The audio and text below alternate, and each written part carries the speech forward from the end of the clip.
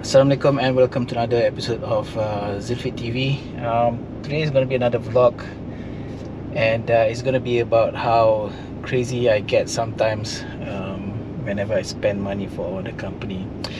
Now for today, what I'm going to share with you is the fact that I just bought a desktop and this desktop is primarily for me to do this 4K video editing. Now let me just tell you why it's crazy.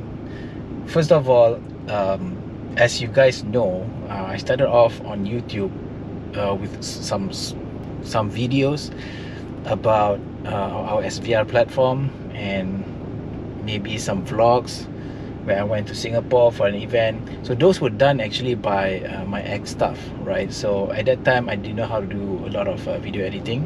I mean, I had some knowledge, but I haven't been doing it for like 5-10 years or something like that.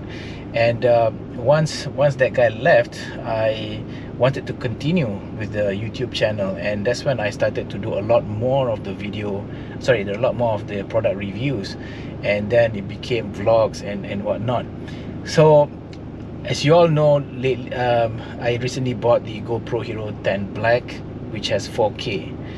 Initially, when I was doing the videos when my ex-staff was still here, we bought the Canon M50, which is a full HD camera, and it has a 4K functionality, but it's like cropped in so much that it doesn't look good. Plus you know, at that time I felt that why do you need 4K for YouTube, right? It doesn't make any sense. And I was quite happy with the full HD until I bought this GoPro.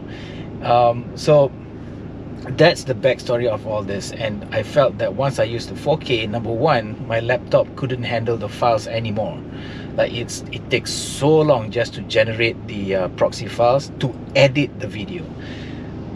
Rendering also takes so long because I just learned how to do the setting for importing the videos, right? So it takes so long with the laptop that I have. So then I felt that there's a necessity for me to buy a desktop. Now I didn't know how much it would cost. I thought a desktop cost about $1,000, right? So that was the budget that I had in mind.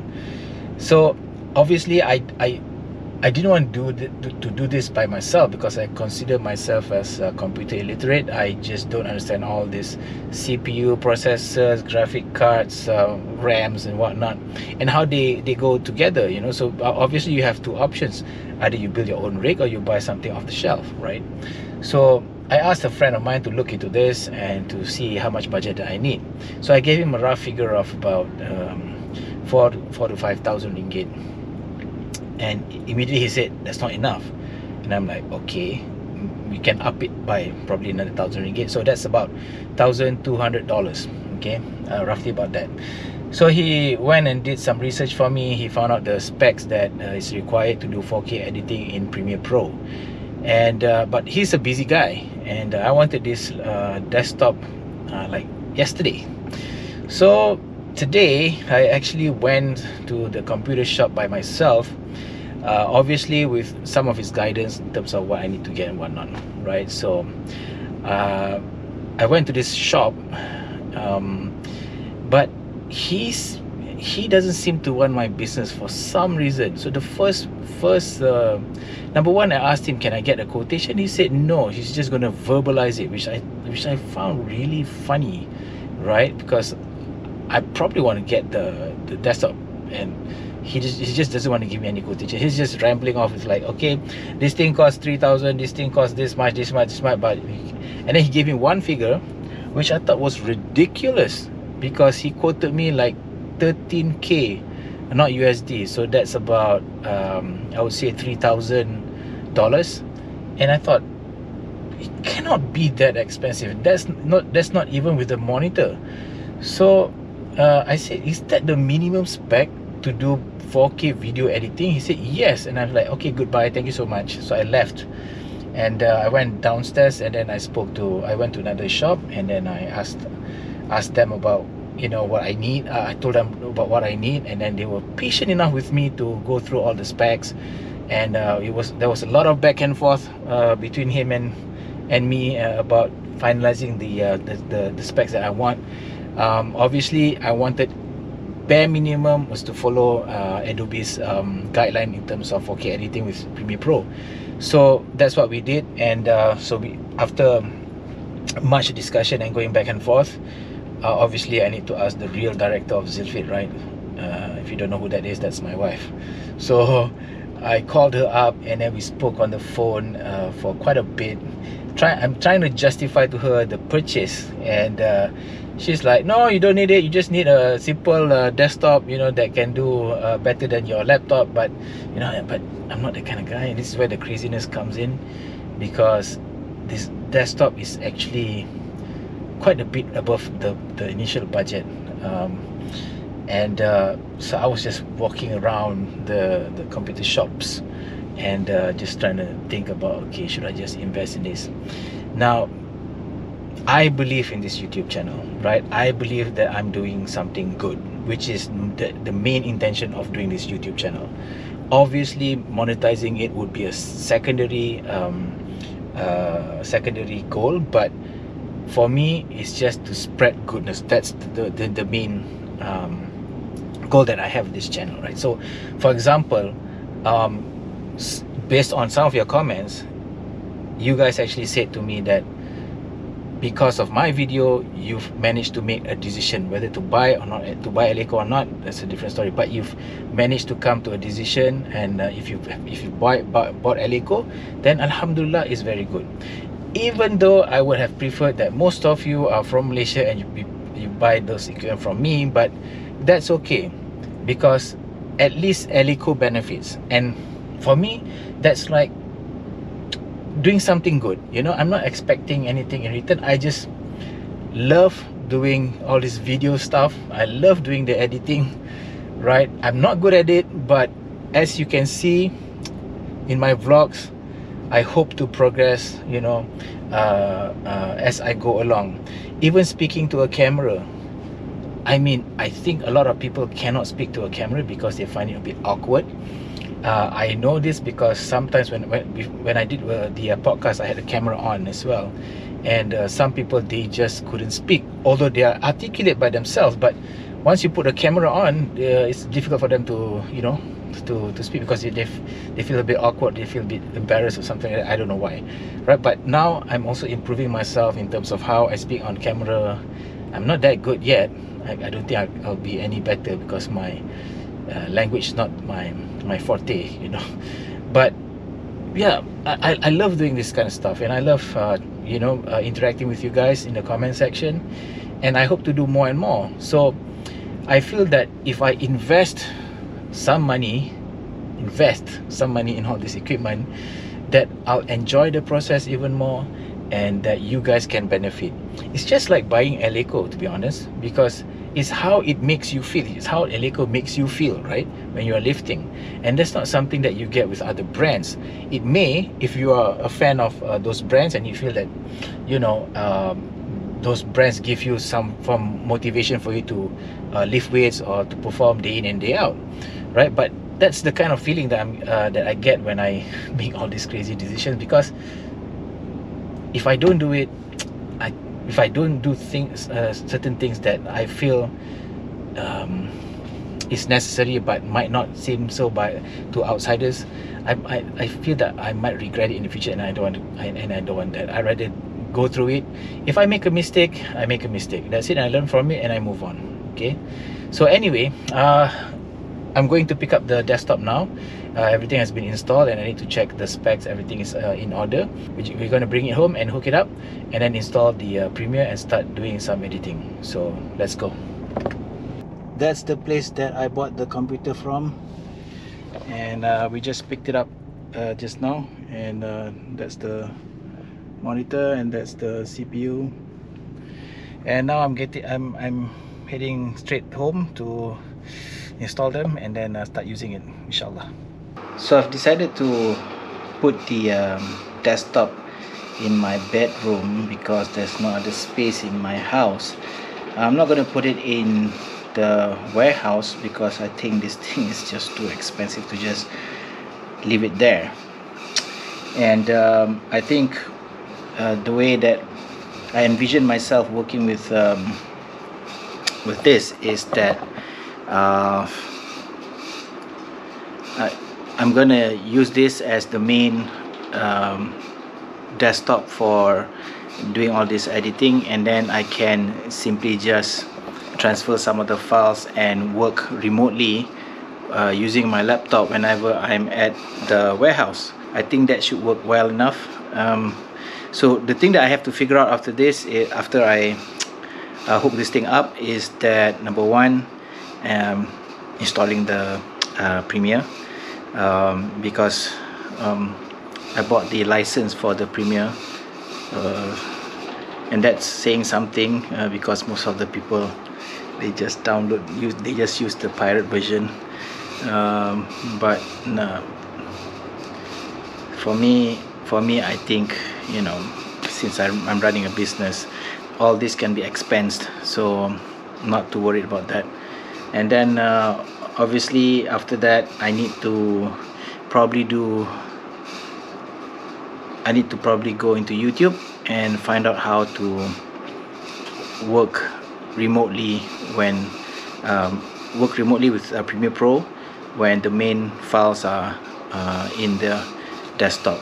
So those are the two things that I need to figure out. I think once it's done, we're going to settle on a workflow and we'll see where that takes us.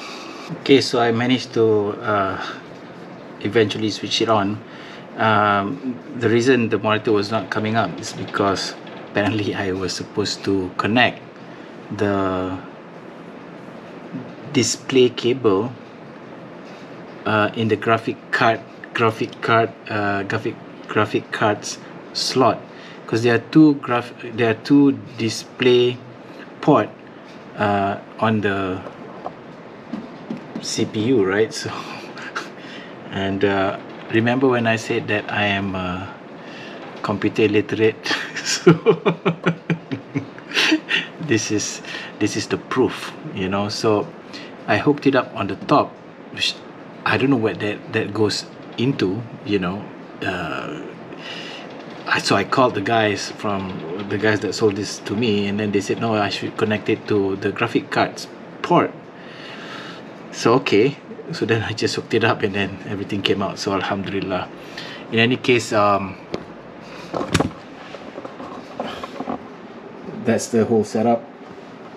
That's the what do you call this thing? Is it a CPU? Right, the tower, whatever. So I'm just going to show you the specs that I got, provided that I can find the where it is. But just give me a sec. Let me just figure this out, and then I will show you. Okay, here we go. What we have here is the CPU. Maybe I should, yeah, I don't know whether you guys can see this. Okay, the CPU is 11th generation Intel i7. Memory, I have 48 gigs. The SSD, this came with the with this thing. What do you call this thing? CPU or something, right? So that came with the 512 memory, and then storage, SSD, NVMe, I think it's called, and then I added 1 gig. So this is where I'm gonna put all my video files. And then the GPU is NVIDIA GeForce RTX 3060. Alright, so here is my initial thoughts on the new desktop. Alhamdulillah, I think overall it's okay. In fact, it's not just okay, it's really, really good, and it has solved my problem with the laptop that I have. It's super fast. I mean, it still can edit in 4K without me using a proxy. So basically a proxy is a dumbed down file of the original file, so that you edit on that proxy. so that you don't use a lot of resources from the PC. So but even in 4K, I don't have to use the proxy, and it can still edit just fine. The other thing that I noticed, and this always happens to me because of my impulsive decision whenever I buy something this expensive.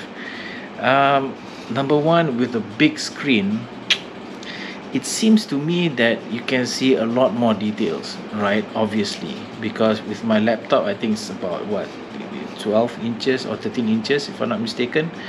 So, and the screen is quite small. When you edit, there's a window, right? So the window where you can view the video is quite small, so there's not a lot you can see. But with this, look at the size. I mean, like, you know, it's quite huge.